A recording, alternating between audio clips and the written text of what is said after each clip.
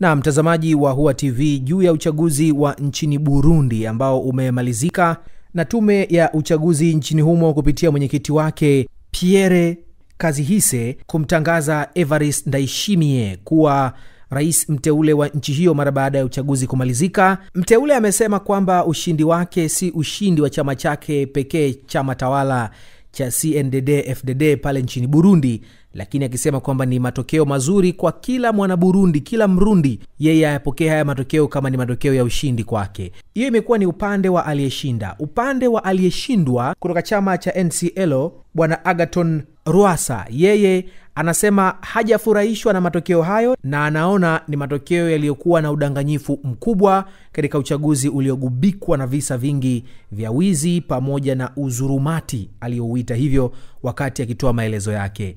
Na siku chache zilizopita ameonekana akifikisha malalamiko yake katika mahakama kuu ya katiba nchini Burundi, kama katiba ya nchi ya Burundi inavyoelekeza kwamba mpinzani asiyekubaliana na matokeo ana haki ya kwenda mahakamani kupinga matokeo ndani ya saa zisizopungua 48 tangu matokeo kutangazwa. Sasa Huwa TV tumemtafuta mwandishi wa habari wa muda mrefu pale nchini Burundi anayefanya kazi katika kituo cha radio na TV pale mjini Bujumbura, Burundi, Hussein Ntahombaye. Hussein, kutoka nchini Burundi, kama unatusikia, habari za wakati huu, wananchi wanachukuliaje na hali ikoje kwa hivi sasa mara baada ya Agathon Rwasa kupeleka pingamizi lake katika mahakama kuu ya katiba nchini humo? Hali ikoje hapo nchini Burundi?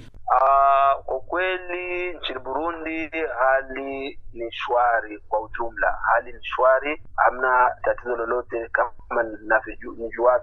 Tangu uchaguzi ulipoitishwa ukaitikiwa, hamna tukio lolote ambalo naweza nikasema kwamba hili ndio limedorotesha uyumbisha usalama. Nini ambacho kimejitokeza? Wananchi wanasemaje ambao walipiga kura wenyewe na wakamchagua huyo ambaye wamemchagua kwa mujibu wa CENI? Naam, kwa mujibu wa CENI alichaguliwa ni mgombea wa chama madarakani Evariste Ndayishimiye. Raia baadhi wengi ambao walichagua wamefurahi, na wale ambao pengine walimchagua mgombea mpinzani ambaye ni Agathon Rwasa labda hawafurahishwa. Hiyo ni kama kawaida, na mwenyewe siku za nyuma amesikika kwamba hajafurahishwa na matokeo hayo. Yote hayo ni mambo ya kawaida, na tayari hapo juzi alipeleka malalamiko kwenye korti ya katiba.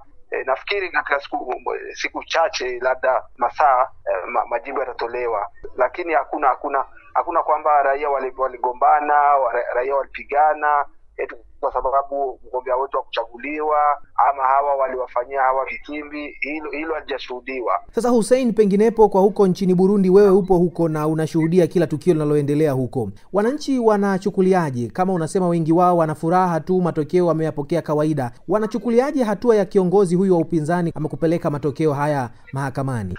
Wale ambao ni wafuasi wake ama ambao wanapenda chama chake wanamsapoti, wanamuunga mkono, wanafikiri pengine atapata jibu au yatarudiwa mahesabu na kuweka mategemeo kiasi. Na wale ambao ni wafuasi ama wanapenda chama madarakani na ambao kimsingi ndio wengi, wao wanachukulia hili kama labda ni kupoteza muda au ukorofi vile au kawaida ya mpinzani akishindwa, tunaweza kusema kwamba ni kutapatapa. Sasa rais mteule Ndayishimiye, yeye baada ya kushinda na ameona hayo maneno ama ameona hilo tukio la mwenzake mpinzani wake kupeleka kesi mahakamani, angalau kuona kama kuna uwezekano wa kuhesabu upya, urejeleo wa kuhesabu upya kura, yeye mwenyewe ameonekana hadharani akisema chochote juu ya hali ya mpinzani wake kupeleka malalamiko yake?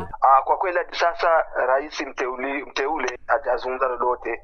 Kinachoshuhudiwa tu ni salamu za pongezi ambazo amekuwa akitumiwa na kuzipokea, na ambazo sisi waandishi tunapeperusha kwenye vyombo vya habari, lakini mwenyewe Ndayishimiye bado hajafanya kwamba aitishe mkutano azungumze na waandishi wa habari. Baada ya kuteuliwa alishukuru, akasema kwamba ushindi wake ni sio wa chama madarakani, kwamba hii ni hatua muhimu katika demokrasia. Hicho ndicho alichozungumza, lakini kutokana na haya malalamiko ya Rwasa bado bwana Ndayishimiye hajatoa msimamo wowote.